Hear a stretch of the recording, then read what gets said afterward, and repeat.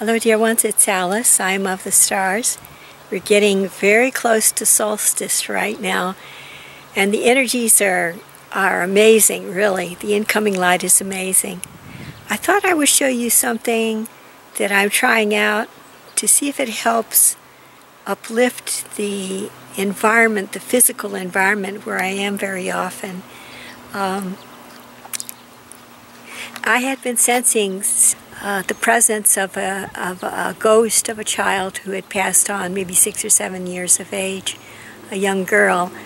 And over here in this area here, according to the astral stories, she was assaulted, physically assaulted, and an attempt was made at sexual overtures by a man or a young man, it's not clear, who had a gun, and the gun went off and the child died. And I've been sensing her sadness for off and on for many years.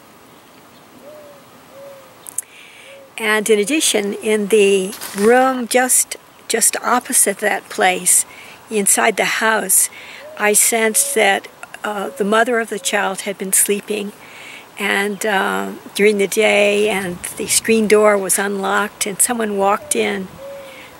I don't know if it was a stranger or someone she knew, and grabbed her and sexually assaulted her while she was sound asleep. She woke up and she couldn't get away.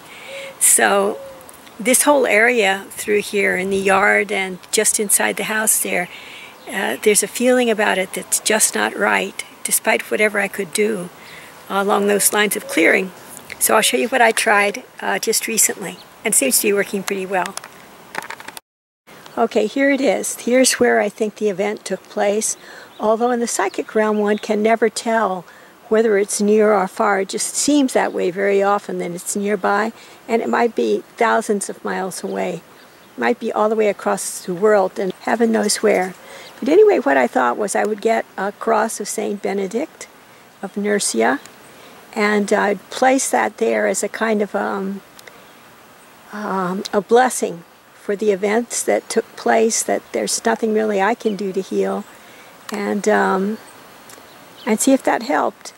And it does seem to me to help uplift this space. So here we are in this beautiful solstice light, upcoming in the next couple of days to its fullness and completion.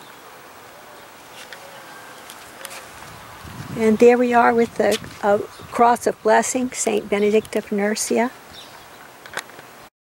I hope this works for not just for the situation that I keep seeing in my mind's eye, but also for women and children everywhere, that they should be safe.